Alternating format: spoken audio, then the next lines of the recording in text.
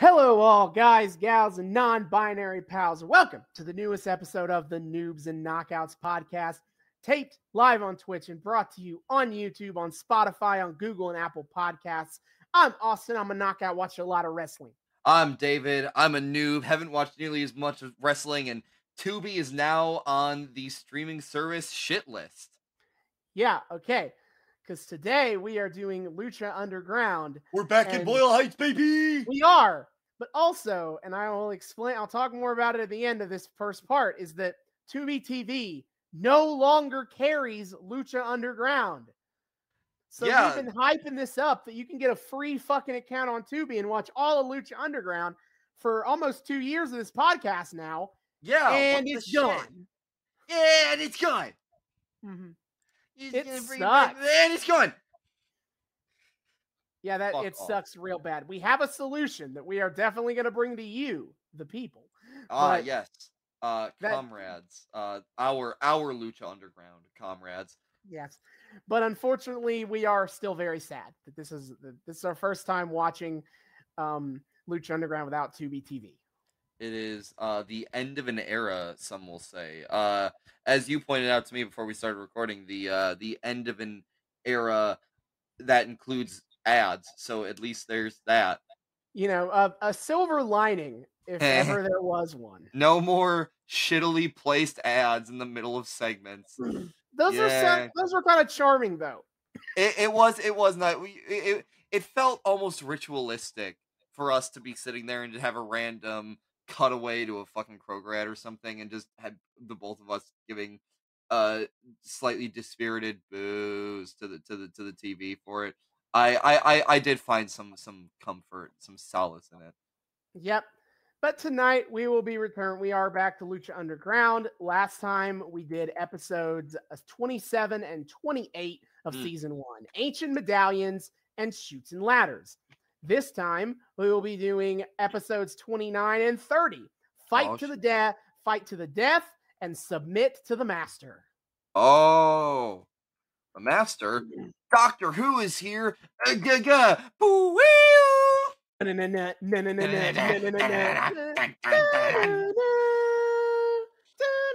we're so good at this. It keeps bleeding in, Austin. We keep dragging this into the fucking show. And if you want us to do a Doctor Who podcast, then you can email us at noobsandknockoutspod@gmail.com. All right. Anyway, so what happened last time we were here on Lucha Underground? Episode 27, we had Dario Cueto introducing the ancient Aztec medallions that he spent a large amount of money on and can give power of an unspecified amount, or right now. All we know is they can give great power. And also on that large amount of money, exactly half of his father's fortune. Very important. Mm-hmm. Yep. He gloated to Matanza that maybe they could make someone so powerful they'd be more powerful than you. And he offered to put in a CER TV in there or something. I'm still not over that.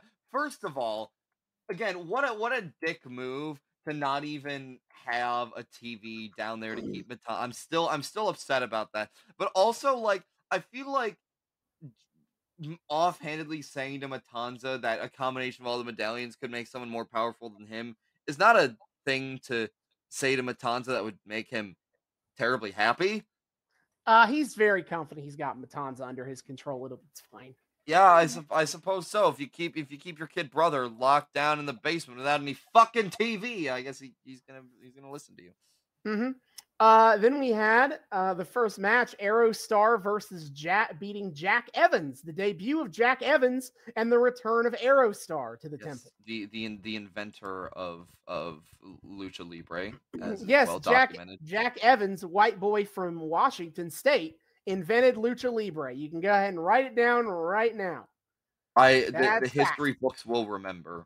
Mm-hmm. And then we also had a 7-way match for an Aztec medallion between Phoenix, Killshot, Cade, Sexy Star, Pentagon Jr., King Cuerno, and the Mac that Phoenix won. So he is the first medallion holder It is said that the first medallion gives the uncanny ability of rubber bones on the body, which would explain so much. And wait, is this going to be like the talismans in that Jackie Chan animated series, and they all got different unique powers? Oh fuck! I forgot about that part of the Jackie Chan series. I always knew there was a Jackie Chan series. I remember watching it. I forgot about the power talisman. I watched the fuck out of that show. I watched it whenever I could, but I forgot about the power medallions. Oh my god! So another crossover in this. Roll it in with Legends of the Forbidden Temple and whatever the fuck else this whole ancient medallions thing is sampling from. Mm-hmm. But for now, Phoenix holds the medallion, and Hernandez defeated Alberto El Patron to become the #1 contender for the Lucha Underground Championship because Johnny Mundo turned heel and put Alberto El Patron through Dario's office window. I still very much struggle to see how that's a heel turn in any form. Yeah. I love too the fact that like there's this weird double-sided thing going on where the audience watching at home can still kind of sympathize with Johnny Mundo because we've seen Alberto El Patron dicking on him, but just in the ring, the people who just like randomly come to see the show as casuals and don't know the lore are just like, Alberto El Patron is daddy. Anyone who disrespects him is bad. Yeah, like it's fascinating that all of that like Alberto El Patron comes off like an asshole if you include the entirety of his character actions, but the character actions that the live audience would see he is the good guy. He has done nothing wrong. Yeah. Because all of his interactions with Johnny Mundo are backstage that nobody else saw. Which, like, if that was intentional on Rob Rod's part or whoever the hell was writing or whatever, that's kind of cool and brilliant. And another great way to kind of make the audience its own character. But also it's so wild to me. There's this wrestling promotion that just did not show the audience the backstage segments and were just like, fucking whatever. Just whatever. Watch the wrestling. If it is backstage, then those were private conversations that were not filmed. This is true. The Underground Fight Club, the kayfabe of the Underground Fight Club must be preserved. Yep. Then we also had Big Rick kind of cutting ties with the Mac because money is bigger than family. So fuck you. Yeah.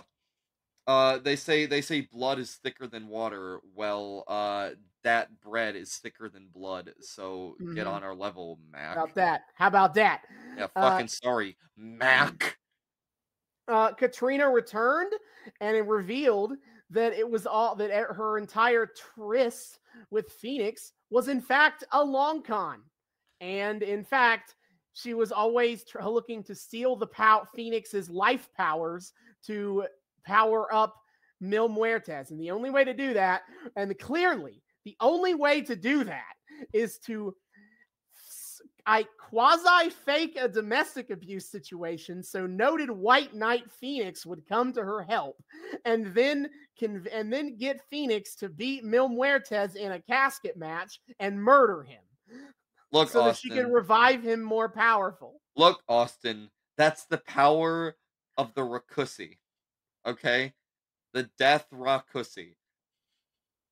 I don't know what that means, and I don't want you to explain it. We're just gonna move on. It's because it's the Death Rock, but it's also it's the Death Rakusi. He fell for the classic blunder of white knighting for the Death Rakusi. This Phoenix proves that white knighting is bad, and also Katrina has putties now. Phoenix said, "Yeah. What the fuck is? I guess of the many things, the many other pop cultural artifacts that Lucha Underground continues to dip into, purposefully otherwise. Power Rangers is now chiefly among them. That's cool. before Katrina saved Mil Muertes from an earthquake and groomed him, she was hanging out. She was in a trash can on the moon. Ah, you know what? It all makes sense now. Katrina be like, after 10,000 years, I'm free. Time to go lick some fucking corpses. Yes. I wonder if Katrina's putties have like a special little sweet spot where if you kick them, they just like dissolve. Well, no, it's not. It's like they fucking freeze and then just like disassemble in midair. But if you stop to think about it, it's really fucked up and like kind of freaky to watch. Like, what is this? Just like this thing is dismembering itself in midair. But I wonder if such a thing can be accomplished with the death minions. Prince Puma faced and defeated Marty the Moth Martinez in his official debut here in the temple, where he basically sniffed Melissa Santos's hair. Yeah, what the fuck, Marty? And flapped his arms like a moth. What? And then Prince Puma kicked his ass. What? I'm still so far kind of fail to see the appeal for Marty the Moth Joe Bidening Melissa Santos. Tejano faced Delavar Daivari again, and it went to a DQ because Daivari hired Big Rick to attack Tejano, paying off what he was talking about earlier, that money is bigger than family. So he's back to getting paid. Look, look, dude, he's got to fund probably innumerable eye surgeries. Like, fuck, I don't blame him for trying to just focus on getting that bread. All right, I sympathize. Medical bills, man, that shit's fucked in this day and age. Like very true. If you get some good money out of a legal fight club, based praxis, more Godspeed to you. Yeah, and then our main event of the 2 episodes was Son of Havoc is Team Fun and Dysfunctional. Yes, beat the Crew for the 70 billionth time for the tag titles in a ladder match that was won by Ivelisse, who was on crutches. They're fuck so you, good. Crew. Fuck the Crew, dude. Fuck the Crew so hard.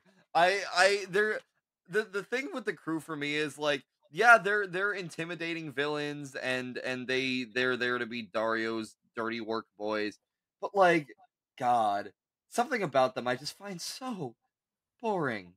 I don't know why. I can't tell them apart half the time. They have the most boring fucking get-ups in the universe.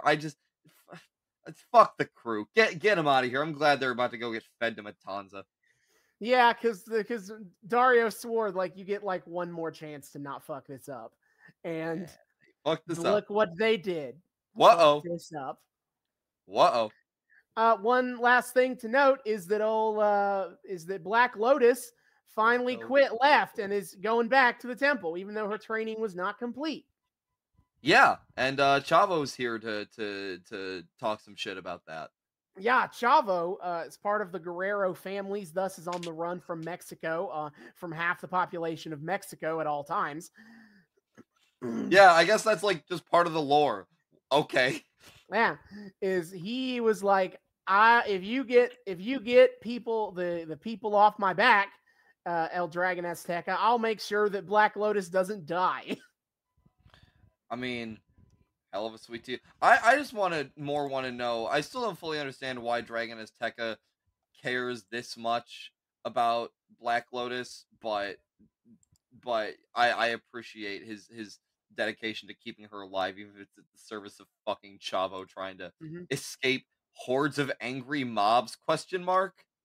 Yeah, and the one thing that we know for sure is happening on this episodes this week is Mil Muertes will be facing Phoenix in a death match after Katrina came into Dario's office and seduced him. But I'm going to be honest, he was more attracted to the death match than Katrina. This is true. Dario sees hot lady and he's like, eh. Dario sees the chance for blood, guts, and death. He's that man is all he gets horny for murder. Dario Cueto, if there is one definite turnoff for Dario Cueto, it is oh wait, it's friendship. That's what it was. There's one turn off for Dario Cueto, it's friendship. There's one turn on, it's murder. What a peach of a man. What a good dude. I love him. Yep. So that is our setup for the week. If you would like to watch the episodes along with us, well, we can no longer just direct you to Tubi TV. But what we can direct you to, because these episodes are no longer available legally on any streaming service, if you would like, you can buy all of the seasons on Amazon Video. Shit. If that interests you. But I'm also not going to pretend that that's what we're going to do. We are pirates now. This is the Pirate and Pirates podcast. Yo Yo ho, ho. If you go on the old Internet Archive, the entirety of Lucha Underground is on there. Yarg. This is Austin. He's a pirate. I'm David. I am also a pirate. Welcome to the newest episode. And we're pirating next week's episode too, actually. Welcome to the newest episode of the Pirates and Pirates. We're pirating the next 2 weeks of episodes, actually. Oh my god. We're so illegal. This is the bootleg show. All bow down to our boots fitting quite well into legs, or vice versa. Regardless, whatever. We are not buying the Lucha Underground episodes on Amazon. I'm just pointing it out. I'm just saying that you could do that if you really want to only do this legally. If you're a fucking narc. Season 1 is $35 for the whole season. Hey, listener, you want to be a fucking narc and drop $35 on Lucha Underground for just season 1? And just so you can listen along to our podcast. Does that you want to be a fucking, I mean, it's your prerogative. I'm just saying. Narc. Gotta let everybody know their options. Gotta let everybody know that if they don't choose the right option, they're a narc. Okay. So, see you guys in the back half as we'll then be covering Lucha Underground Season 1 episodes 29 and 30. Alrighty. And we are back. We have just finished Season 1 episodes 29 and 30 of Lucha Underground. Fight to the death and submit to the master. Oh, what the fuck? What the fuck? What is happening? To always keep tying Heathers into this podcast. Yes, the other thing that will never go the fuck away on this show. To paraphrase Heathers, Dear Diary, my Underground Fight Club wrestling has a body count. Body count. You know what? Yep, people are dead now. At least one people is dead. At the very, very, very least. Yeah. And definitely more to come. Yeah, if last time with the ancient medallions was the start of this show getting more supernatural and shit, it feels like this was a real turning point in this show just getting dark and fucked up. Yeah, what the hell is happening, dude? What am I watching? What the fuck? The greatest goddamn wrestling show of the last 20 years is what you're watching. Argue with that. It's so good, Austin. Why does it keep being so good? Yep. Okay. Let's just get it started. Wild shit is happening. All right. Yeah, absolutely. So we start off with Black Lotus showing up with Chavo to the temple.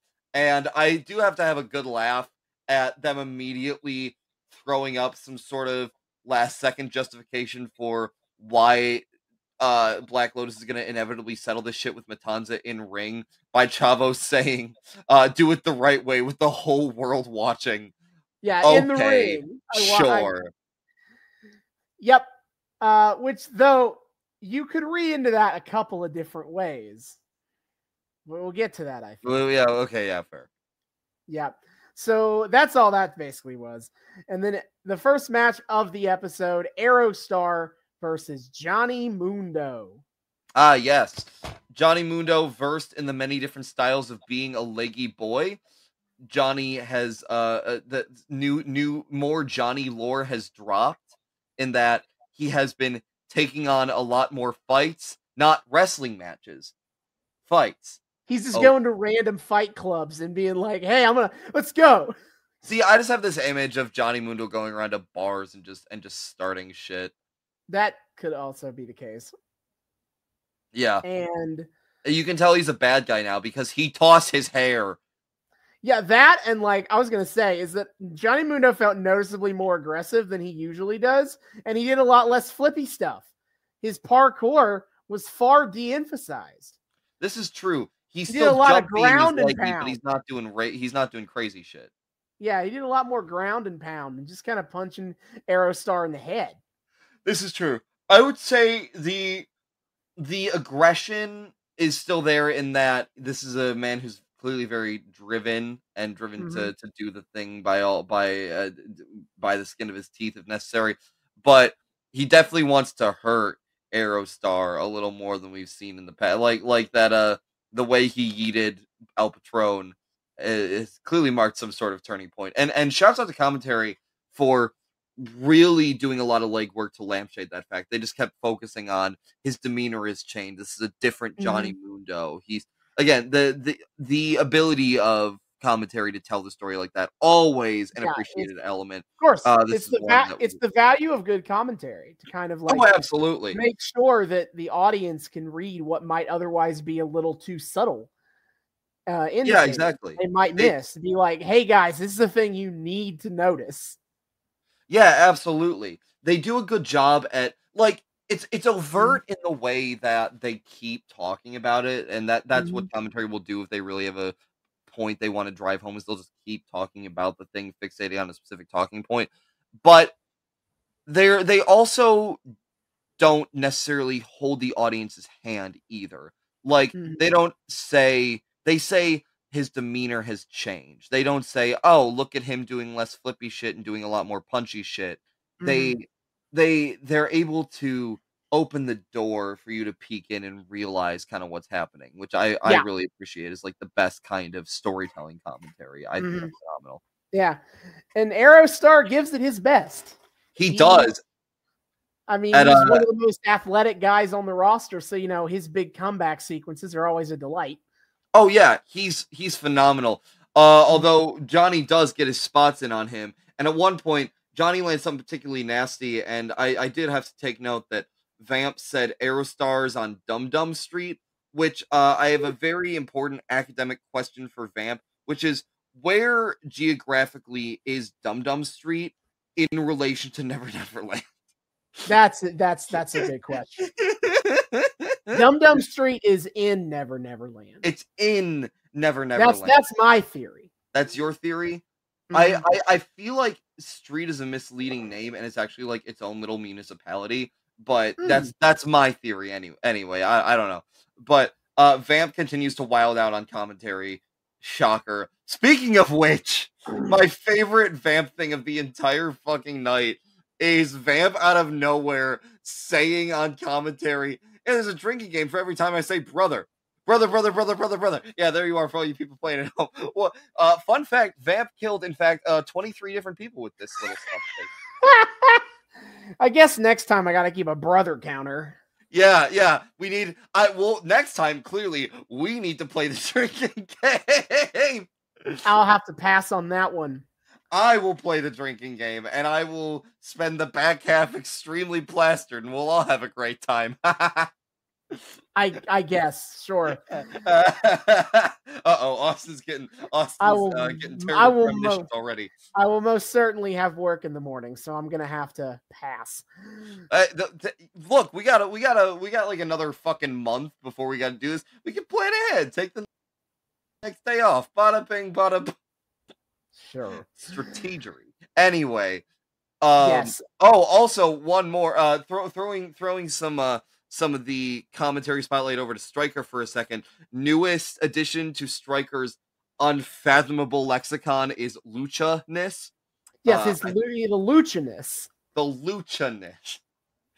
But the luchaness of this episode is off the charts later on. I'll talk about it. The charts. I once again have to applaud master of language, Matt Stryker. Yeah.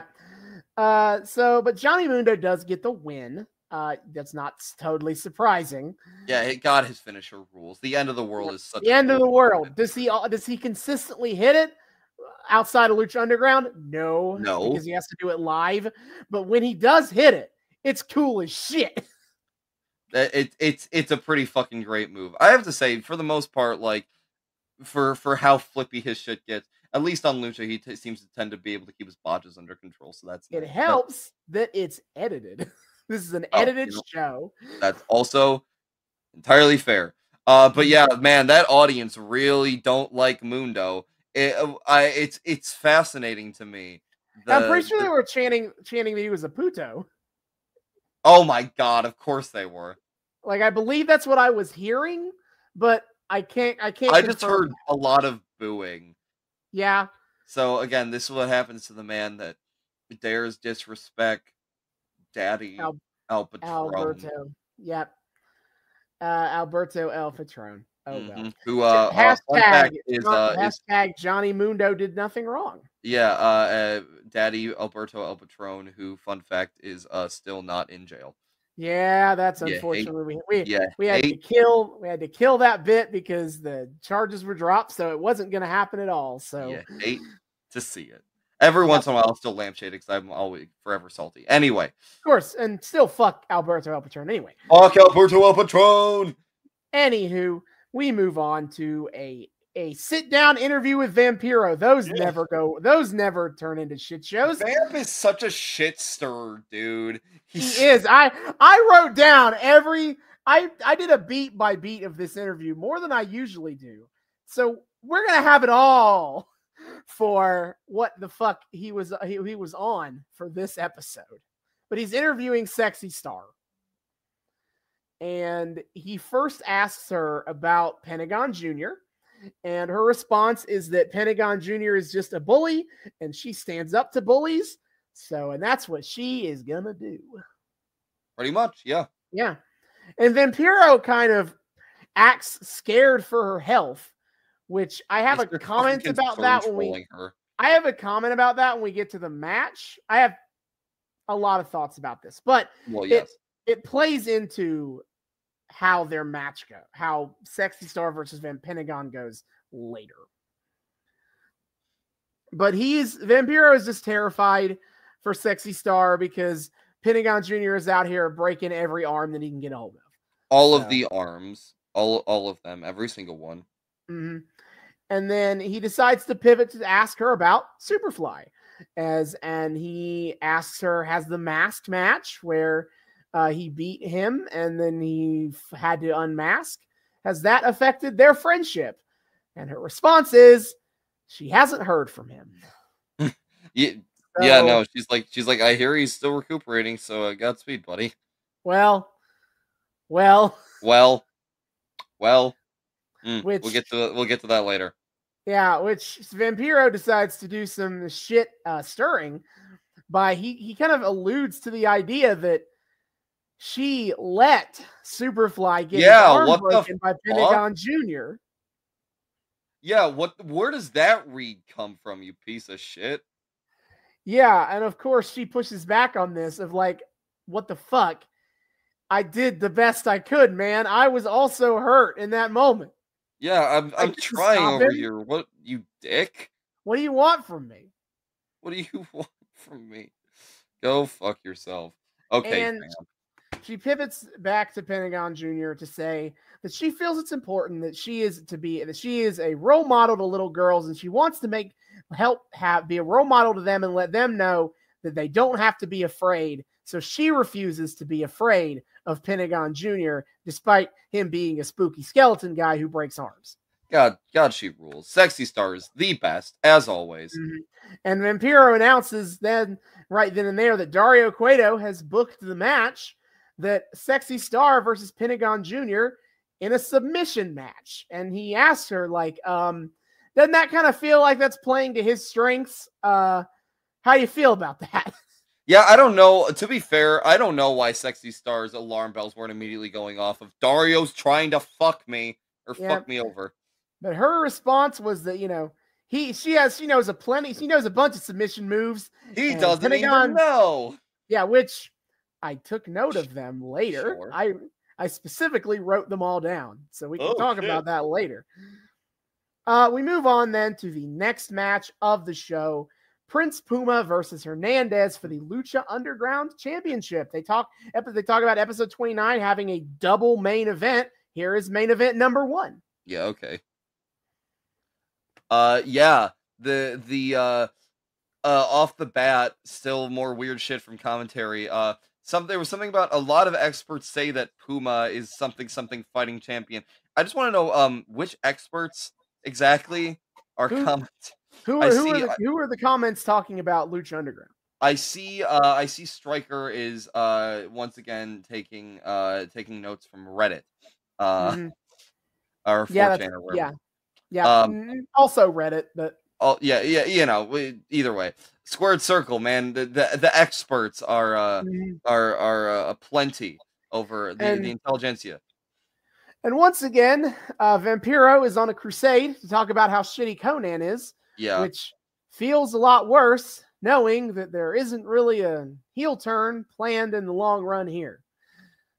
Yeah, no, not really. It was a lot cooler when it felt like this was building to something, but it's not really. I mean, it just kind of feels like continuing. This is just Konnan continuing to be, you know, extremely helpful ringside, and Vamp continues to be extremely not salty about it. Yeah, so Hernandez and Prince Puma is very much a match. I mean, they play into the house. They've done what they did before, where they play into Hernandez being the strongest boy yet. He is a strong boy. I will give him that. He is a very extremely strong boy. Oh my god. So he throws Prince Puma the fuck around. He keeps getting Puma up in that fucking border toss. It's kind of a torture rack situation. Yeah. As well as setting him up for the border toss, which is he picks him up and then throws him kind of like, imagine the Dirty Dancing thing. But then Baby just gets thrown into the ground. That's I want to see that version of Dirty Dancing now. She fucking goes up and then just gets yeeted backward head first. That would be so fucking. I'm trying to make an effort to describe moves now for this. Oh, I appreciate it. And this is the best I got. No, I love it. It creates striking visualizations, Austin. Yes, you're creating a vivid tableau. Mm-hmm. A big turning point in the match, though, is, and to be fair, this could set up something. I think I don't think it will. I'm afraid, but they set up as Konnan decides to distract Rick Knox, and Rick Knox, as you do, because Rick Knox allows all of the shenanigans. Rick Knox beats Rick Knox and is distracted for about 30 seconds longer than he should have. Yeah. He's really, Conan's like, hey, I want to get in there and do my boy, and Rick Knox is like, no, and I'm gonna pay a lot of attention to you harassing me instead of noticing the obvious distraction setup.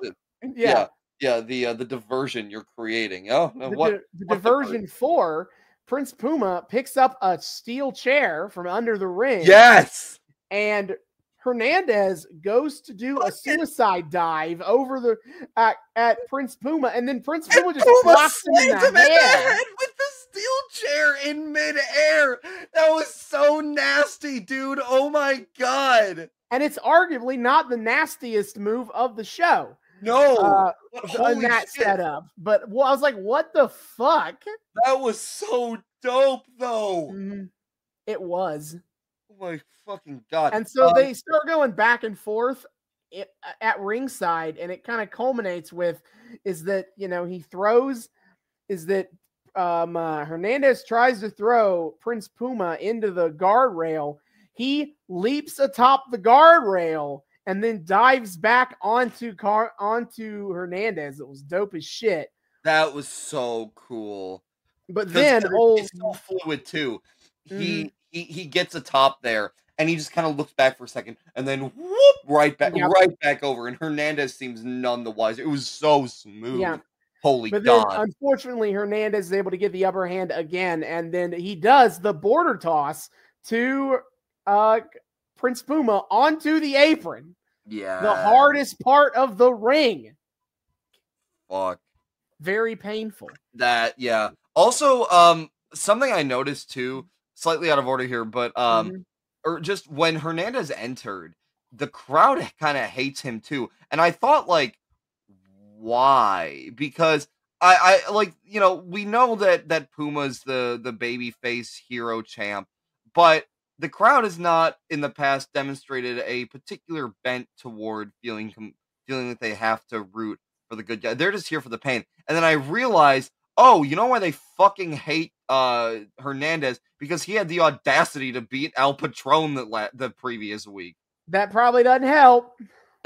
I guarantee you that's exactly why they're booing him. They don't give a shit about Puma. It's all because Daddy Patron got put away by him. God damn. Also, some stuff from early on. Konnan, like 3 minutes into the match, is going like, "Take him down now, Puma." Konnan apparently got places to be. Finish him off. It's like, dude, we just started. We just start. Again, extremely helpful at ringside. His best not helpful moment was when when Hernandez, because again, he goes to the torture rack, which is kind of like you basically bring a guy up on your shoulders, and he gets Puma in this position again multiple times in the match. And at one point, Konnan's like, he's doing that too much for you to not get out of that. And I'm like, but arguably it would be harder later in the match because you're more fatigued. No logic, only results. I told you this, Austin. He don't give a shit if it actually makes sense. He just, don't give me excuses, give me results. Also, their weird fucking line from commentary. I missed part of this, but there was something about trees, and just great commentators out of context line is, trees don't have legs, but I know what you mean. Love that we have that telepathy thing. Yeah, okay, so he was, I didn't get the full line, but they were basically like, you know, using the common metaphor when you're taking on a big guy that, you know, you got to chop down the tree, so you take him out at the legs. And then for some reason, Vampiro decides to way too literally. And then he's got that telepathy thing going on. No, Striker's the one that says, "I love that we have that telepathy." Striker goes along with it. These two men are just made for each other. Yep. Fucking hysterical. Also, shout out to Hernandez getting really incredulous every single time he doesn't get the pinfall on Puma. I know, his face like, he's like, what? Which is really funny because early in the match, I think Vamp says he's like a really mature challenger, and I'm like, mature challenger, having extreme incredulity every time Knox doesn't give him the pinfall. Pick one. I think they're trying to sell it as like this rookie champion versus this 20-year veteran wrestler. But mature, no. Yeah. Hernandez has always kind of been a fucking loser. Has always kind of looked like acted like a fucking stupid frat boy jackass. Like that's his kick. Big peaked in high school vibes from Hernandez. Absolutely. So the match kind of reaches its big conclusion where Puma is able to kick out of a lot of Hernandez's big old bot moves, and then he's able to he kicks Hernandez in the head a lot. Whole bunch of times. And eventually he's able to knock Hernandez back down with a kick to the head, and he hits the 630 to get the win. Puma is, despite it all, still the Lucha Underground champion. Yes. Oh god, I love watching him hit that 630. It's such a dope move. It's so pretty. It's so pretty. It just looks so satisfying. Oh, good boy. Good boy. Yep. You're doing great.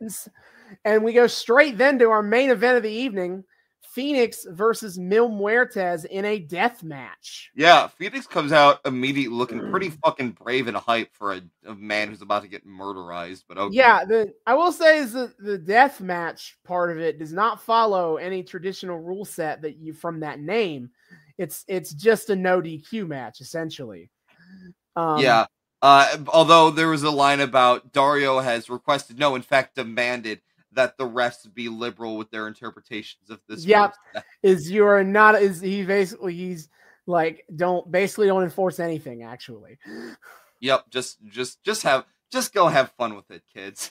Yep, and immediately Mil Muertes comes out in his best goddamn look that he ever had. Extra scary Mil is here.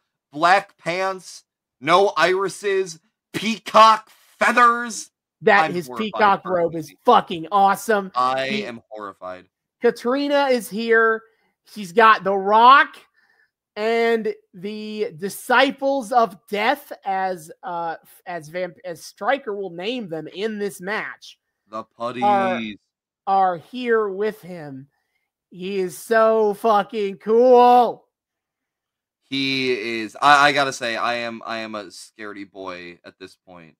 Ooh. And okay, I'm gonna use this moment to kind of talk about the match as a whole.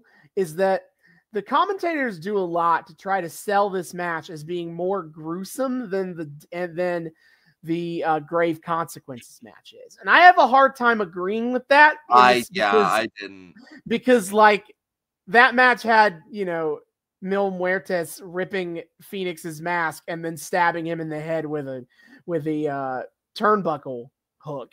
So not quite. But here's the thing I will give this match is different from the Grave Consequences match. And I would like to think this isn't just because is that I already knew who won both matches. But Grave Consequences, like, even though it was more violent and bloody, it felt like this like back and forth epic where the hero finally gets his win. Yeah. And to me, the death match felt a lot more ominous and felt like a lot more of like, there's this more sense of foreboding doom. And it felt like Phoenix never really had much hope as opposed to Grave Consequences. Yeah, this is one where you just kind of figure that Phoenix is a dead boy. And it starts off where he jumps out to attack Mil a couple of times. Mil staggers but doesn't really fall. And then he goes to dive at Mil and Mil punches him out of the air. Yeah.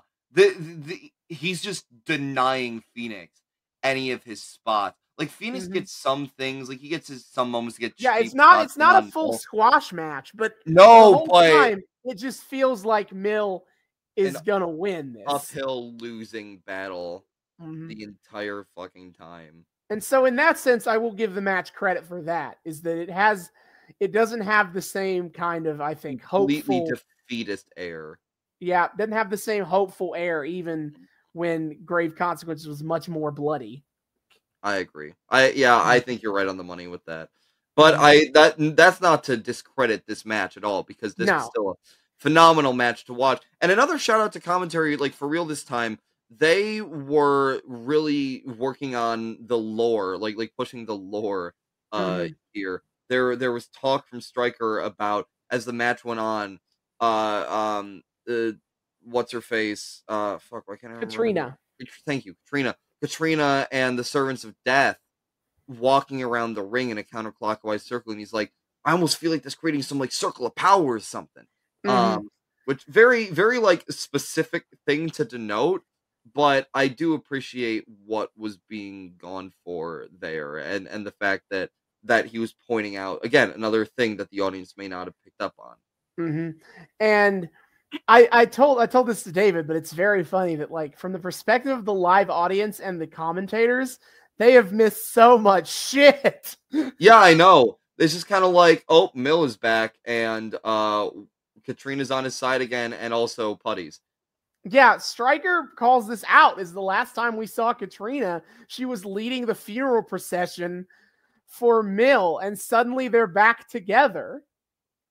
Yeah, it is fun. The fact I will always get a kick out of the fact that commentary has to act just as fucking clueless about any of this as the audience is. So they have no idea how to really react to Oh what yeah, they're seeing in that front adds of to them. it too. Mm-hmm. Is that commentary the entire time is weirded the fuck out. Like Stryker and Vamp are just kind of like they're clearly concerned about whatever the hell's going on here, and it adds this kind of like ominous, uneasy feeling to the entire proceeding. Oh, it's great. Yeah, and so we thought Phoenix does get his spots in. I wrote Phoenix not quite as good at the rope walk in 2015. He does because he sets up Mil Muertes for his rope walk spot.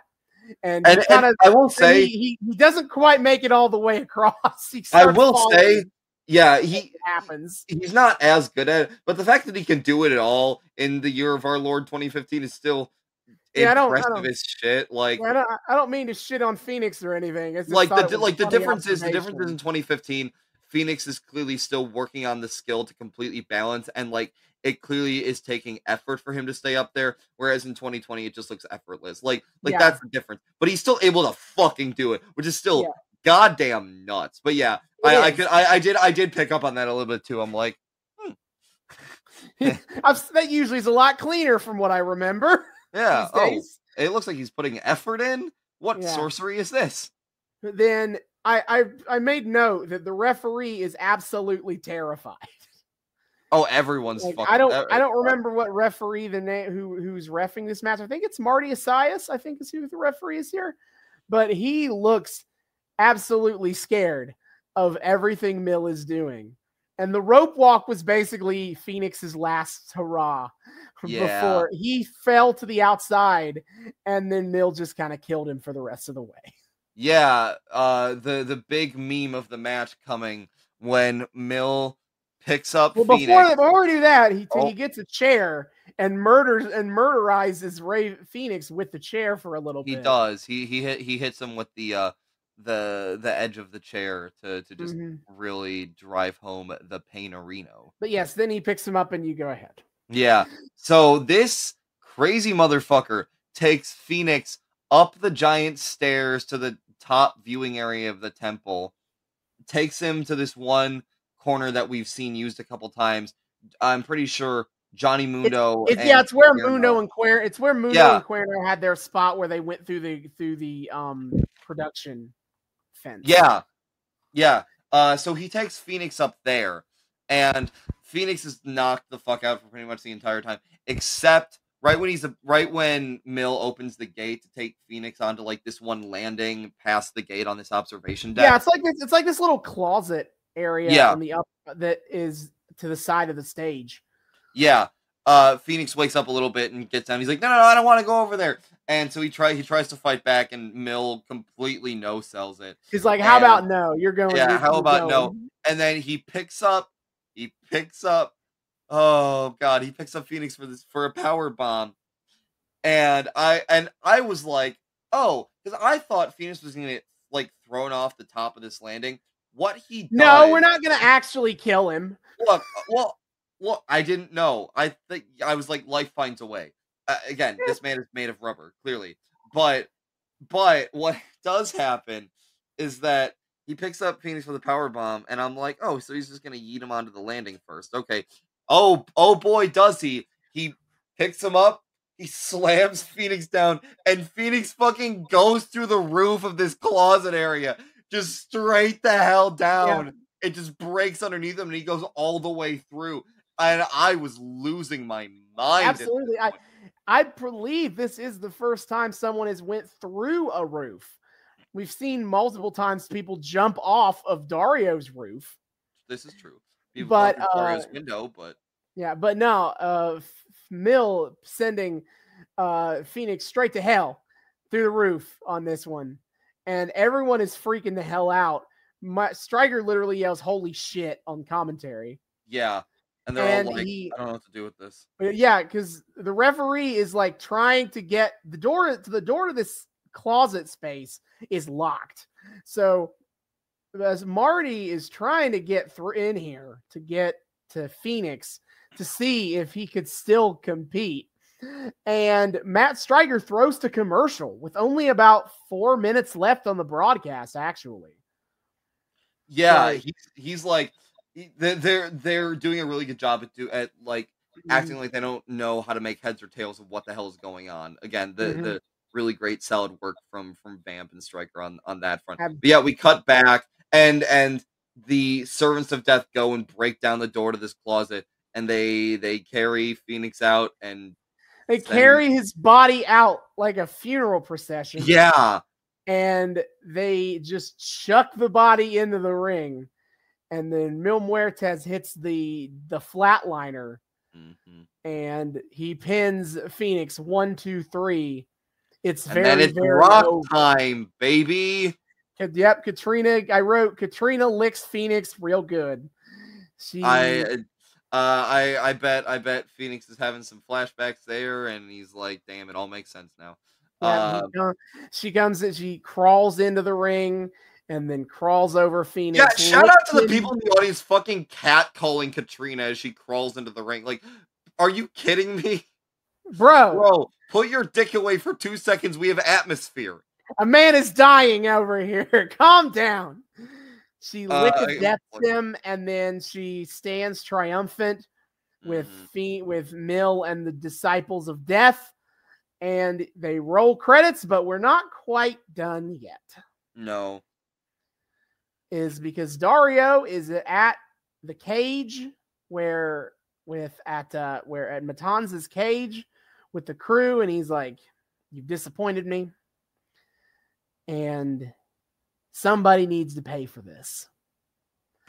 And Cortez Castro and Mr. Cisco look at each other. And they grab Bael. Well, you said in the front half you're struggling to remember their names. Well, I hope that this makes it a little bit easier. It will, because I now know that Bael you only need to remember 2. Yeah, and I remember that Bael is the one who's dead, so that grab Bael, that does help the process of elimination a little bit. Take him to the cage, and Matanza beats Bael to death through the cage. Slash eats his face off. We don't. Yeah, I interpret it as eats his face off personally. Yeah, I didn't interpret he literally just punched him to death through the cage bars. But either way, his face is gone because the Bael and Mr. Cisco and Cortez Castro have blood all over their faces. Yeah. Oh, it's this is one of those moments you're like, oh yeah, this is a Robert Rodriguez production, because we never see Bael's face as it's getting eaten off, but we do see plenty of shots of Mr. Cisco and Cortez Castro on either side with just blood effects splattering onto their faces, and like it has that very like Spy Kids / Sin City / 300 camera quality to it. Yep. Where you're like, okay, yeah, once again, all makes sense. Who the fuck is bankrolling this? It's very impressive the way they were. I will say they were able to convey the violence of the scene, even though we don't see Matanza or Bael. Oh yeah, I mean that's Rob Rod's thing of doing so much with so little. Like, yeah, that's cool. And at the very end is that even a speck of blood gets all the way over to Dario, who's on the other side of the room.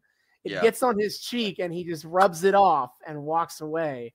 So yes, you know, I have been hyping up this show for having death for quite a while now, and they took their time to get there. They really did. Technically speaking, Mil Muertes did die in the grave consequences, but not permanently dead. Bael is permanently dead. This is the last time he will ever be on Lucha Underground, because he's dead. So wild to me. This is a show with death. This is a wrestling show where people die. Is Bael like a dude outside of LU? Yeah, he's a wrestler.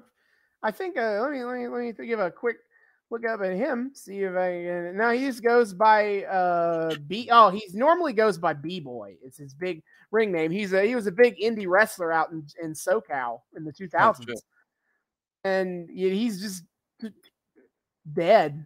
Okay. Oh, okay. The first man dead, and I can assure you, not the last. Yep. On this fucked up show. Rip in peace. And we then start episode 30 with a episode long arc of Chavo Guerrero and Dario Cueto, because if there was some part of you that thought that maybe this was kind of Chavo Guerrero really showing his capacity to be a good guy. No. Yeah. Actually, no. He is Chavo is a filthy traitor. He is the same dirt bag he always is, because as it turns out, he's always been on Dario's payroll, actually. And he spills the beans about Black Lotus and Dragon Azteca to Dario Cueto. So now Dario knows everything. Yep.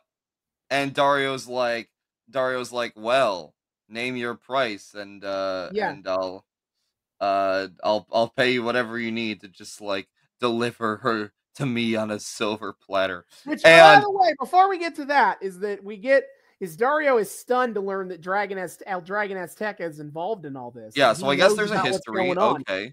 Yeah, and Chavo makes the suggestion that Dragon Azteca has a mole on the inside. That somebody in the temple is feeding Dragon Azteca information. And I would love to see where that goes. Oh, yes, more shit to learn about. I do love the deep lore continuing to choo along on this damn show. It just never stops. I love it. Yes, Dario offers Chavo any price.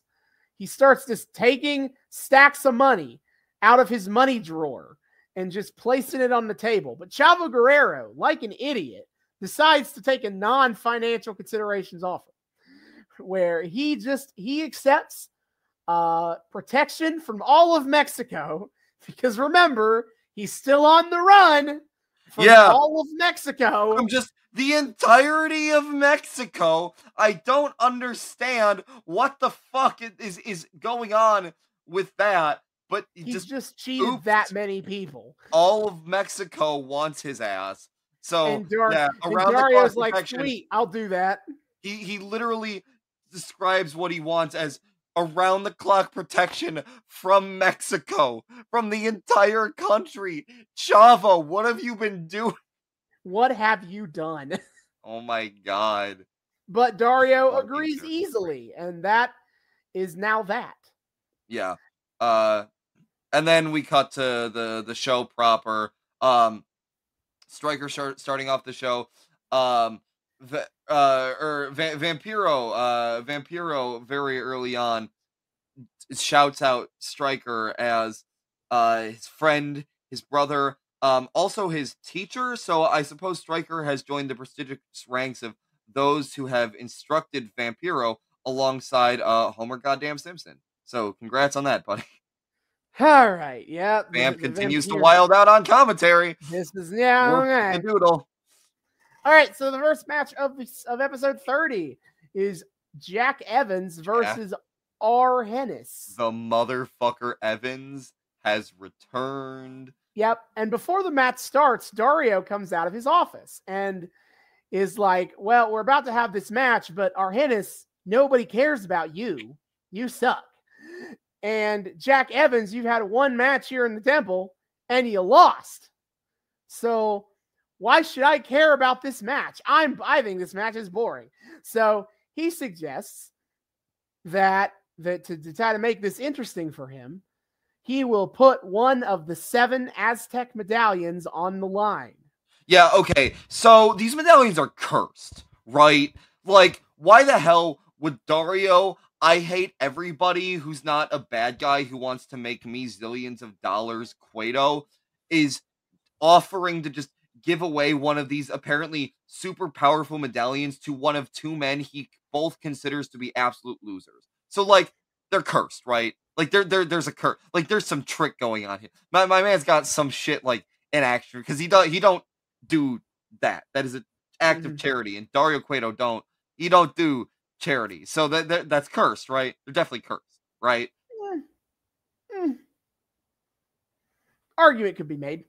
Also, I really need a goddamn chart of what doesn't just actually piss off the audience, because this is an audience that will root for just about anything, but they don't like right now Hernandez, they don't like Johnny Mundo, and they don't like Delavar Davari, and they don't like Jack Evans. And the reasons for the first two are because they beefed with. Actually, I think for the first three, no. He hasn't beefed with the first two at the very least have beefed with Daddy Patron, which is why they hate him. I don't totally understand why they hate Delavar, because he didn't beef with Patron, right? He's beefing with Tejano, though. Yeah, so I don't know why they hate Delavar. But they also hate Jack Evans for daring to say that he invented Lucha. So they don't like people being jackasses about Lucha heritage, and they don't like people who poo-poo on Patron. And that's about it. Everything else is fair game. And also they maybe don't like super rich people. I don't know. Who knows? Who's to say? I need a guide to the few. I need to like start creating a list of like what will actually get under this insane bloodthirsty audience's skin. Yep. Before the match starts, we get a story that sounds so insane from Vampiro that it's actually Vamp fucking. Because before the match, the crowd is chanting Gringo at Jack Evans. And so Vampiro decides to use this opportunity to talk about the history of the term Gringo, which, if you don't know what that is a pejorative term used against non-Latino people, but usually white people specifically, but doesn't have to be, by Mexican or Latino people. And so Vampiro decides to take a moment to explain the term. And he gives a story about how during the Mexican-American War, the Americans had green outfits on, and while they were there, the Mexican people would say, "Green, go home," as in get the fuck out of our country. Green, go. And the crazy thing is that is kind of legit. I say kind of because the Wikipedia page on Gringo gives a lot of possible ways the term kind of came to be. It's one of those things where they don't like, it's a word. It's not like it's easy to pin down. Like, when was the exact first time anybody invented the word Gringo? Yeah. But legit, one of the etymologies given that is considered a folk story by the Wikipedia page is this exact story about the green go home thing. Yeah, what the fuck? Vamp is actually like kind of right at the very least. The broken clock post. He's as right as he could be in this instance. Holy shit! So Vamp has spent the past quite a few weeks just being absolutely off his rocker. But this one, which just sounds ludicrous and dumb, is actually correct. What? I'm here for it. I love the enigma that is Vampiro. Couldn't handle it, and I had to go look it up, and I was like, the fuck? Actually, Vampiro was right. Yeah, I heard that. I'm like, okay, so that's definitely fake, right? He's definitely bullshitting. And Austin looks it up. He goes, nope. That's okay. Fake. Good job. Good job. You got one. But also, so as to not give us any delusions that he is a commentator of high academic intellectual rigor. After all, he then later follows it up with calling the ref lefty, getting called out. It's the other way around. Stryker called him lefty. Oh, Stryker. Okay, never mind. Okay, so never mind. I guess Vampiro actually is a high academic after all, but Stryker apparently calls the ref lefty, and Vamp calls him out on this, like, why he uses his right arm, and Stryker goes, I like to give people nicknames. And he tries to be like, he uses left hand to count, and his real name is Justin Borden, but I like to give people nicknames. Cool beans. And to the match itself, I think the match is fine. Oh yeah. It feels very cool down. Taking these two episodes in succession with each other, it feels very much like a cool down spot of like after the intense shit that happened at the end of episode 29. This is just like a nice match. A lot of the opening matches on Lucha Underground I've noticed are like that, where they start off with things with the kind of tamer matches, something to get you warmed up for the crazier shit to come. Which, I mean, it's a good format. Yeah, I quite enjoy it. We kind of start with one low stakes, ease back into the feel of kind of what we're here for, and then things can ramp up from there. But we still got a good match out of it. Jack Evans, I quite like his style, and Argenis is a fun competitor for Yeah. him. Like And it's nice. It's a nice like two high flying kind of guys in a way that like doesn't happen the rest of these episodes. Yeah, seriously. And it ends with Jack Evans getting actually a really dope, unique pinfall. I don't think I've really seen that. Yeah. Before we get to that, I do point out with Argenis with a pop-up kick to the balls. Oh my god, I forgot about that. Yeah, which I didn't initially believe it was a kick to the balls, but then also Jack Evans started yelling about his testicles. So I was like, I guess he did kick him in the balls. I love that. Jack Evans, it feels very appropriate for Jack Evans to yell about his testicles. Yeah, but then Jack Evans, he wins with, it's a roll-up pin, but then he also bridges back over. Bridges himself over Argenis to keep him down.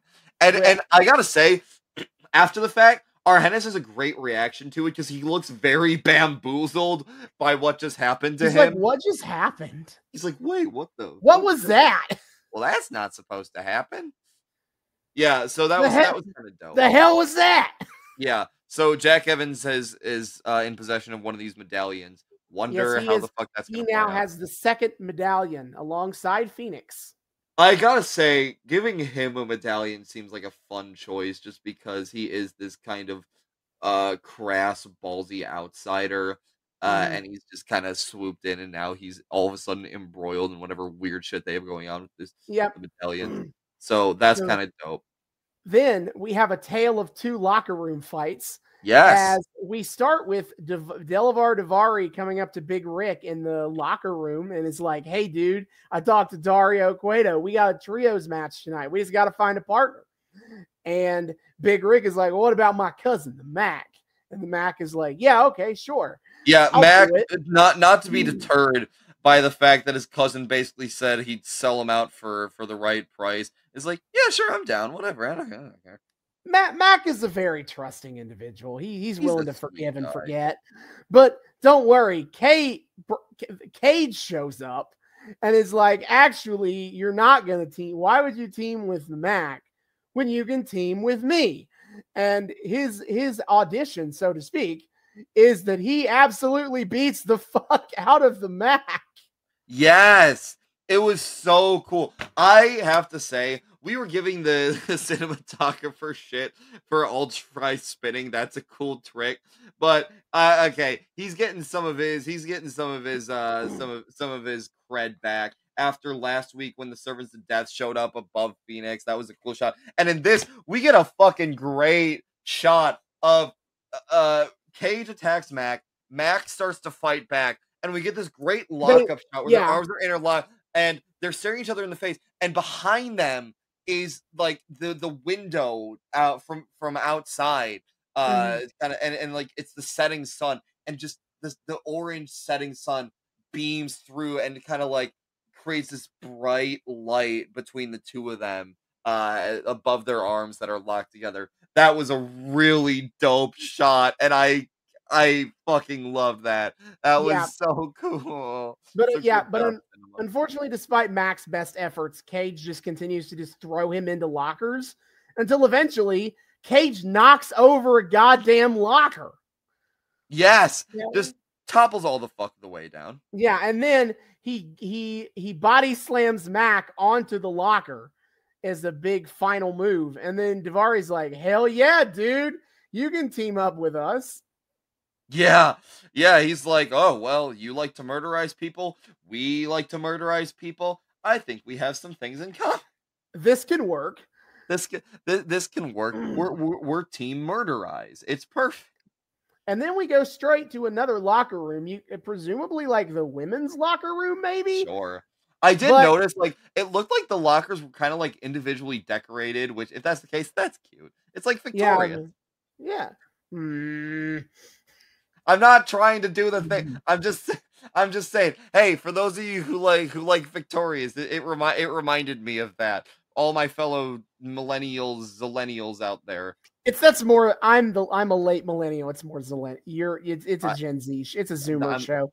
Look, Either way, I appreciate the detail if that's what they're going for. I want to see what all the locker designs look like because that's super cute. And also, why the fuck aren't the men doing that? Anyway, anyway, Black Lotus is in the locker room, and Chavo arrives to be like, "Hey, so I talked to Dario, and you're gonna have your first match tonight. We got this plan, man. Is I will steal the key from Dario, let out Matanza, and then you can kill him in the ring. It's a trap." And thankfully, I appreciate the fact that Black Lotus is like, yeah, I think you're actually full of shit. Because what happens is she turns her back and Chavo like prepares the hitter and she sees it and counters it and like hits him in the face with the locker and then beats the shit out of him. Yeah, I know. Shout out to Black Lotus, like fucking Liu Kang hitting Chavo. Like she just keeps straight Chavo. Like she sees it the fuck coming. And also just shout out to the fact that Chavo couldn't keep the trail in his pants for more than like a day. Like he had absolutely no ability to play. Did not let that shit marinate. He's like, all right, it's go time, baby. I got you right where I want you. And so much so that what remains of the crew shows up with him to help Black Lotus. And initially they fail. She beats the fuck out of Cisco and Cortez Castro initially as well. But then Chavo hits her in the back with the kendo stick that the crew brought. And that's kind of the end of that. And he starts putting the boots to her. And they for a split second do like a black and white negative shot. Yeah, so I'm like, wait, did Black Lotus just goddamn die? No, apparently. No, but he then pulls out the handcuffs and they cut the scene from there. Kinky. Anyway. And we will get back to that in this episode, actually, so that's nice. Hey, we don't gotta wait a zillion years for the next Black Lotus spot again. Hurrah. Yeah, it's so nice to see Black Lotus part of the regular stories in this episode, in these series. Yeah, and not just be like, all right, she got kidnapped. Now what? Yeah, she got kidnapped, and then also we had a long time where it was just like, I'm still training. Just waiting. Just keep Kill Bill montaging. It's fine. We'll be here. Yep. We're moving forward with her plot. Slowly but surely. Yeah. So next match we get a 3-on-3 for the trios tag titles, the old TTT, and the challengers come out first. And I kind of realized, maybe the key to beating Team Fun and Dysfunctional is having a team that is equally as eclectic, because we have Cage, Big Rick, and Delavar Davari, which are just three. They are three dudes. They've never really teamed up before. They don't got that much in common, except for the fact that Delavar's paying Rick. Yeah, there's the problem. Is that Davari is paying Rick, so they're not as eclectic and dysfunctional. I mean, to be fair, like Son of Havoc and Evilise were dating for a while. I would consider that a similar level of semi connection at the very least. So I don't know. I feel like, I enjoy the fact that Dario's just hodgepodging teams for this. He's going to throw together any group of three people he can. It's honestly kind of exciting. It creates for some cool possibilities for matchups. Just the fuck anyone can wander into that challenge. It's but great. Then here down comes Fun and Dysfunctional. And boy, do they get dysfunctional real fast. Yeah. Oh, also, wait, before the match start, when Team Murderize is coming out, Vamp very expressly expresses his disapproval, his disapproval of the vices in which Team Murderize partakes, namely. He gets real mad he gets big mad that Big Rick comes down to the ring smoking a cigar, and Delavar Davari comes to the ring drinking a scotch. He gets big mad. So Vamp is clearly the newest candidate for the Straight Edge Society. Clearly, exactly. You gotta love the cult. But yeah, yes, things get quite dysfunctional. Quite quickly. And Helico starts in ring, and it starts off okay. The commentary is just talking about he is the I have to wonder if these were meant to be puns or not. They say Angelico is the fastest rising star in Lucha Underground, and Stryker says something about his ascent. something, and I'm like, yeah, he sure is reaching new heights. So But I have to. Also, speaking of Liu Kang and Helico, I keep forgetting about Angelico just like screaming "Hiya!" and during his matches. Yes, he at one point kicked Cage in the head, and he said "Hiya!" right before he did it. A couple of times, and they're very high fit. So again, speaking of Liu Kang, some great spots from him there. Yeah, but on Helico and Son of Havoc can't get along still. Shocker. And not helped by the fact that Evilise, who I'm going to remind you all, is in a cast. Still in a goddamn cast. And she is insistent that she tags into the match. She has to get involved. And it's like, and obviously the two guys on the team are like, no. No. And so she gets mad about it and kind of adds to the problem. Yeah, she gets so mad. She goes and like sits in the audience, and he's even kind of bitchy to the audience member. She sits next to. She's like, "Fucking move over."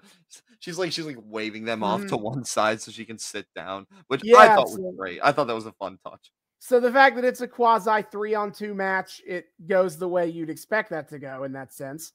Yeah. Oh my God, Team Murderize gets some nasty spots in on the fucking. Big Rick picks up on Helico for one of those like upside down vertical holds, and then just casually passes it off to Cage for seemingly no other reason than to just hold him there a little longer and also show off the fact that that's a thing they can do. It was dope as hell. Eventually, Team Evilise comes back to the match to try to get involved. And I wrote in my notes is that she tries to interfere and stop Daivari. And I wrote, you wouldn't hit a girl in a cast, would you? And then immediately after I wrote that, Daivari hits her and knocks her off the So I guess we found the answer to that one. Yep. So Daivari's in control. It's looking like he's going to get the win. And then Tejano arrives to distract and interfere because him and Daivari are not over. He is not done with this. Tejano to the rescue, I guess. I've never been happier to see Tejano before. Yeah, that's new. I was like, I don't like this feeling. I'm relieved that he's here. Oh no. Yeah, but so then that gives Son of Havoc a chance to recover, and then What is Dysfunctional rise again? Yeah, he hits the shooting star press, and the Fun and Dysfunctional win the match. Yes, I love them. They continue to beat all the odds and continue to be champion. Dude, I love like the way that he and Helico stand up on the top rope for the shooting star press, like that slow like bend up of and like the arms coming up is so cool. I love it. It gets me every time. So yeah. Yep. That's a nice happy moment. Probably the last happy one we get tonight, because next Dario was in his office looking over his papers, and Chavo and the crew come in, and they got Black Lotus bound and gagged. Whoa! So that's not good. He has brought Black Lotus to the Dario, and Dario's response is that he will take her, is that I have a spot next to my brother, so he never gets lonely again. Oh God, cheeky bastard. And we will leave it on that note, so we're gonna have to wait till next time to fully know what that means. So much waiting. Oh dear. Then we move to our main event, Pentagon Jr. versus Sexy Star in a submission match. Yes, it is time. Pentagon, of course, starts the match. He tries to cut his promo and devote this match, this sacrifice, to his master. And Sexy Star dared to interrupt him when he's about to hit the catchphrase. Yeah, Pentagon Jr. says, "You sly dog, you caught me monologuing." You sly dog, you caught me monologuing. I can't believe it. Which, to my response to that was, yeah, break her fucking arm. How dare she? Hey, no. Austin, no. Be nice to my girl. No, because my boy has got to say Cero Miedo. Oh, this is true. The law demands that he says it. Otherwise, someone got to hit. Also, as this match goes on, and of course we're talking about the empowered feminism TM of Sexy Star, which based. Daily reminder that fuck Ronda Rousey.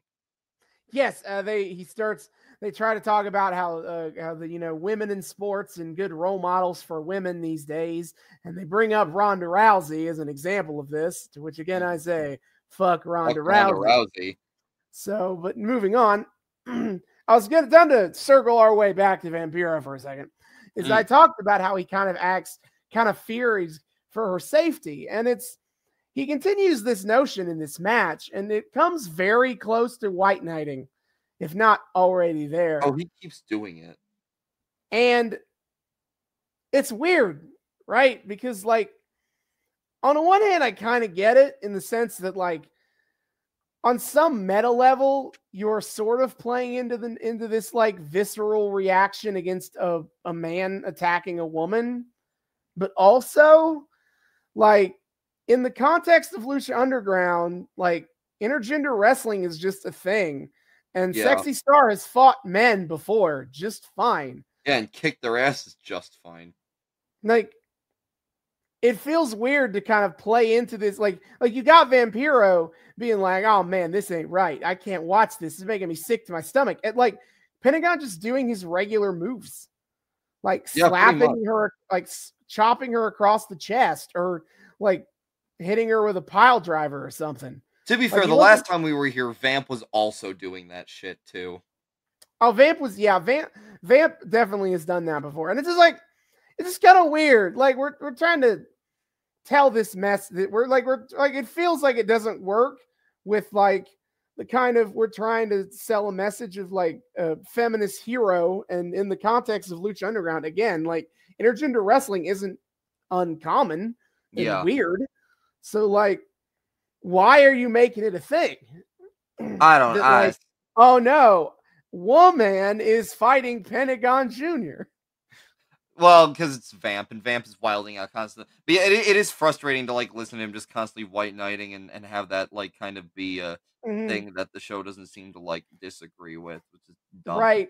Especially because Sexy Star fucking holds her own in this match. She does. She holds she holds the hell up. She's able to fight back. She's able to get to the ropes when Penta's got her in hold. She's able to get him to the outside and knock him down. Like she's beaten him before, clearly capable of doing it again. And like, again, they do a good job kind of having this narrative of this is still Penta's arena. Like she struggles to get the same level of submission hold that he does, and she has to give up on one at one point. It's just simply not enough to get him to tap, and she has to recognize that. But she did have submission moves that Pentagon didn't know. Yes. I wrote them down, as she has the front face kneeling guillotine choke, which was pretty dope, actually. She like puts him in a headlock, knee drop, forces his head into her knee, and then like chokes him. It's pretty sweet. A knee bar with an elbow to the back and neck for higher pressure. She does an arm bar that is almost close to the lockjaw that Dr. Britt Baker does. And I was like, like just now you got to put your hand in his mouth. Finish it off. Yeah, but she doesn't have the glove, Austin. You gotta have the glove. It's gotta be sanitary. But yeah, she holds her own a lot. I think I kind of like subconsciously kind of compared it to Phoenix and Mil Muertes earlier in the other episode, and like it's very different, and like it isn't as. It had the potential to kind of be similarly like one-sided, but they definitely played Sexy Star as like someone who could win this match. Yeah. They and fuck, she gets really close. That's the cool part. She almost gets there. Like this is a match with an arc of like Sexy Star learning and adapting in real time. It not only does a good job of continuing to power up as a legitimate opponent for Penta, and like probably his most legitimate opponent at this moment. Yeah, I would say Sexy Star is absolutely his most legitimate threat yet. Yeah, but also it does a really good job at really making her look smart in ring. This is a match that made her look intelligent as hell when it comes to like adapting on the fly to her to what's required of her in-ring work. It was a brilliant showcase for her. Yeah. And I mean, Penta continues to be very scary. Every time he gets close to her, I'm like, don't you dare murder my queen. Snap, arm, Oh no, snap. no. Also, little side note, it kind of dawned on me. There was during one shot where Sexy had gotten Penta knocked down on the outside. Huh, Penta shaves his armpits. Neat. Yeah.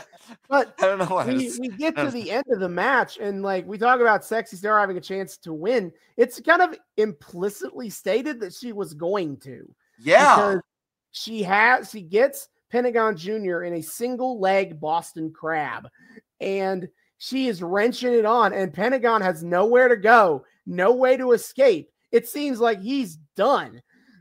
And then here comes Superfly. Sans mask, because again, he lost the mask. Yeah. And it's like, okay, he's back. That's cool. And he attacks Sexy Star.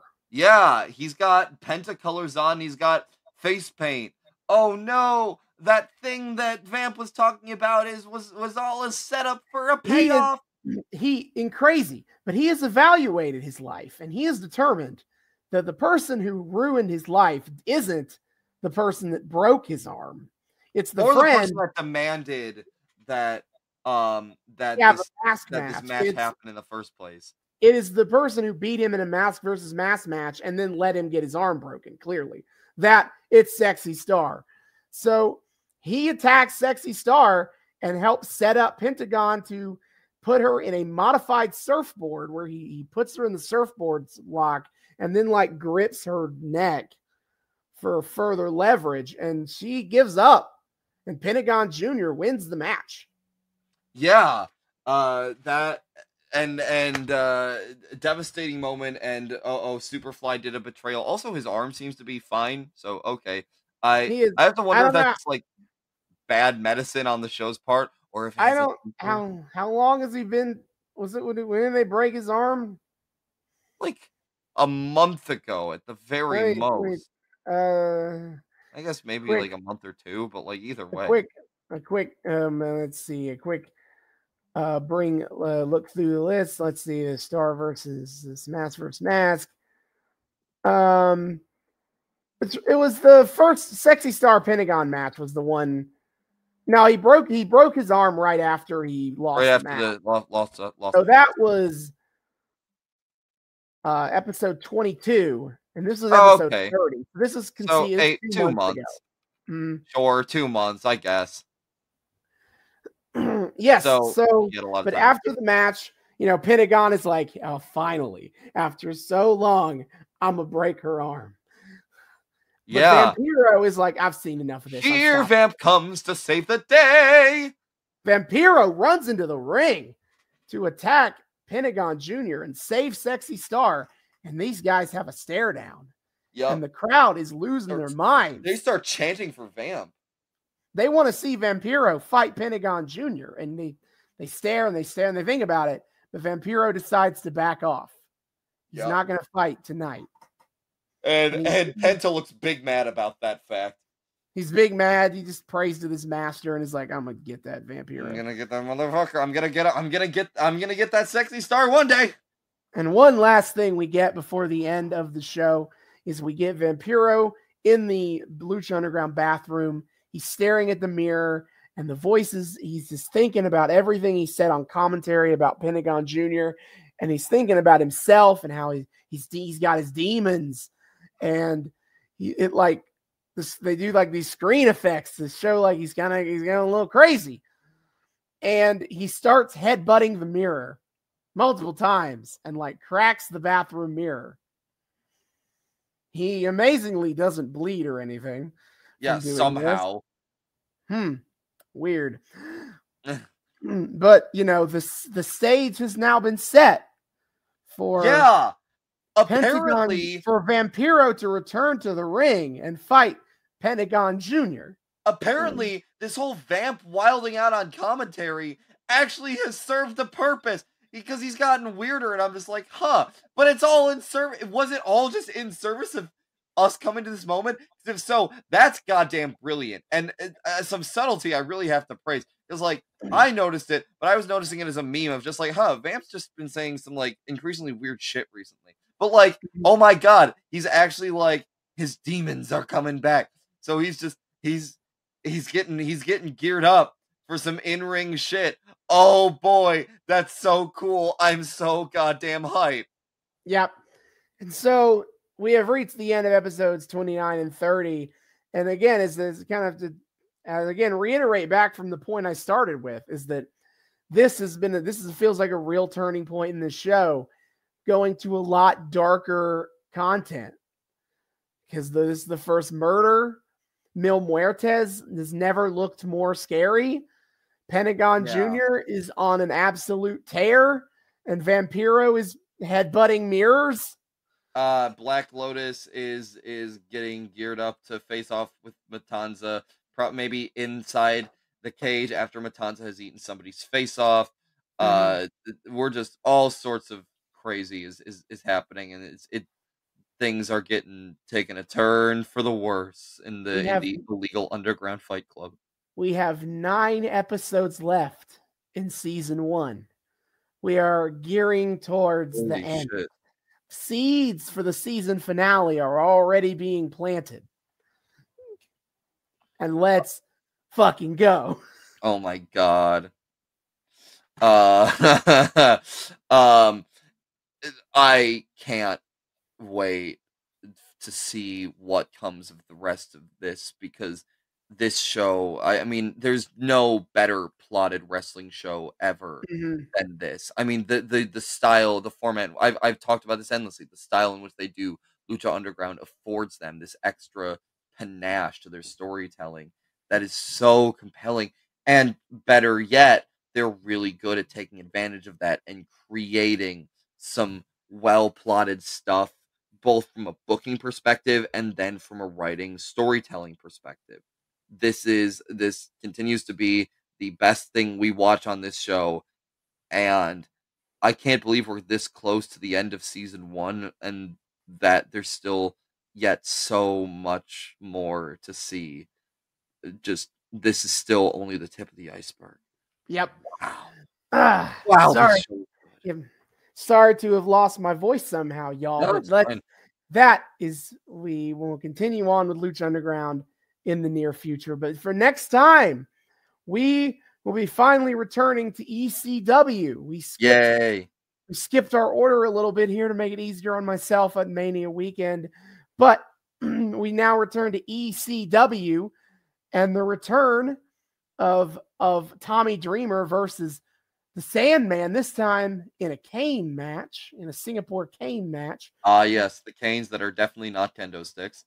But almost more importantly, next time we will be discussing the moment where ECW became Extreme Championship Wrestling. Oh shit, buddy! All right, that's exciting stuff. Yep. But that's for next time. Until then, David, hit our plugs. Yes, sir. My friends, my dear friends, thank you all so much for joining us in yet another phenomenal episode of the Noobs and Knockouts Podcast. Whether you are a first-time listener or a returning listener, thank you so much for being here. For our returning listeners, thank you so much for once again welcoming us back into your eardrums, your eyeballs, whatever. We hope you have had a great time with us once again. We hope you continue to come back week after week after week to have a great time with us. If you are a first-time listener, viewer, what have you, welcome. We are so delighted to have you. We here at the Noobs and Knockouts Podcast like to think we are friendly to both noobs and knockouts alike. So whether you are brand new to the wrestling fandom on a whole, or you are a longtime veteran of this wild, wacky world, either way, we hope you feel welcome here. We hope this all feels accessible to you. We hope you've had a great time. We hope you want to continue to have a great time with us. If you would like to continue to have a great time with us and you're not entirely sure how to do so, not to worry, my friends, I have you covered. First of all, you can find us on YouTube. We are the Noobs and Knockouts Podcast on YouTube. Hit subscribe, ring that bell, make sure it turns a nice little solid color so you get notifications every single time we drop a new episode. Like, comment, subscribe, add us to your playlist. Check out our playlist. Austin has been kind enough to organize all of our arcs and companies, etc., that we follow into their own little playlist. So if you have a specific thing you want to follow all the way down. You don't got to do a lot of jumping around. It's phenomenal. And hey, on the more recent episodes, you can see our beautiful faces and check out our awesome kind of like HUD we got going on here. It's very cool, very fancy. The little visual gags we sprinkle in. Oh, the mystery for the audio only people, you know. But regardless, come find us visually and audioly at Noobs and Knockouts Podcast on YouTube. If you are a fan, however, of that audio only experience, of course, you can find the Noobs and Knockouts Podcast on Spotify, Google, and Apple Podcasts, 3 of the best places to find your podcast. Check us all out there. Like us, rate us. Spotify added a few months back that rating feature, so if you could be so kind as to give us 5 whole stars and, you know, just tell people this show's pretty great, and on other platforms, give us reviews and just let people know, hey, these guys are pretty cool. It would be greatly appreciated. So come check us out, audio only on Spotify, Google, and Apple Podcasts. And of course, there are the 3 main venues you can get in more direct contact with us. First of all, of course, is our Twitter. You can find us on Twitter at Noobs and Knoxpod on Twitter. That's Noobs, the letter N, Knoxpod on Twitter. Come check us out there. We engage in discourse. We drop dank memes. We post every single time we drop a new episode, so you guys know what the hell is going on. And of course, the highlight of our Twitter is weekly wrestling live tweeting. My friend, what is on the docket coming up? Of course, as usual, every Wednesday night on TBS at 8 p.m. Eastern is AEW Dynamite. The one show a week me and David both consistently watch live, so we will be live tweeting that.